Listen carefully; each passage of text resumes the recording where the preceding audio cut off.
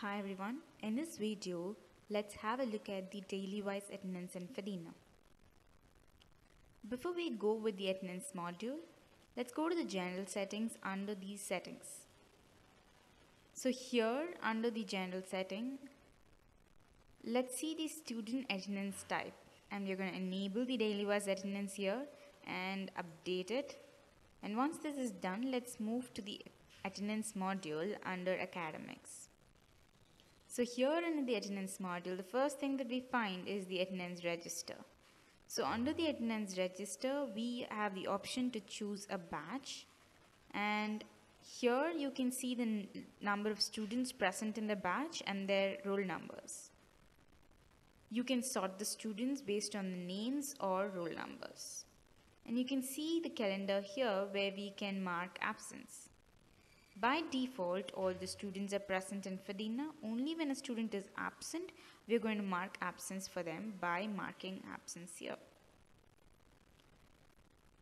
I can see the student and I'm going to mark absence for the student by just selecting the cell and entering a reason here, and I have an option to choose if it's forenoon or only afternoon, or if both, I can choose them by enabling it and I can add it here. And once I add, you can see the cross sign that is marked here, which represents the absence of the student.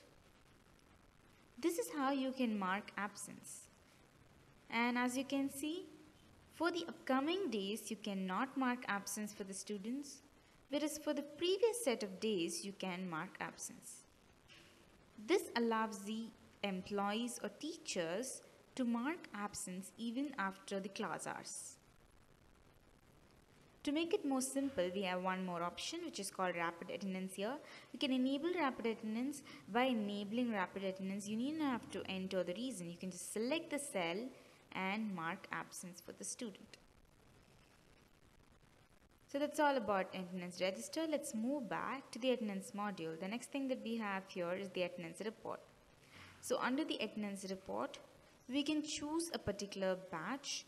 Let's say I'm going to choose the report monthly, and I'm going to choose the month March and the year 2016, and here you can see the report where you can see the list of students in the batch and the total number of working days, where the number of working days they're present in the class.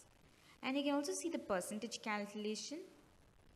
Again, with the list of students that you have here, you can filter based on any of these conditions, and you can take a PDF or a CSV report. The next attendance report mode that we have is an overall, which gives you an overall report. And the next one that we have is for a custom date, where you can give a start date and an end date. Let me give a start date and an end date here and view a report. So now it shows the list of students and the report with the percentage calculation. Again, you can take a PDF report or a CSV report out of it. The next option that we have is the day-wise attendance report, and under day-wise attendance report, you can choose a particular class to view the absentees in that particular class in a specific date. Or you can skip the action of not choosing any particular class or a specific date. By default, the current date will be considered and all the classes will be listed here where you can see the absentees. Let's choose one of the classes here by selecting the batch, and you can get to see the students who are absent in that particular batch, where you can take a CSV report of this.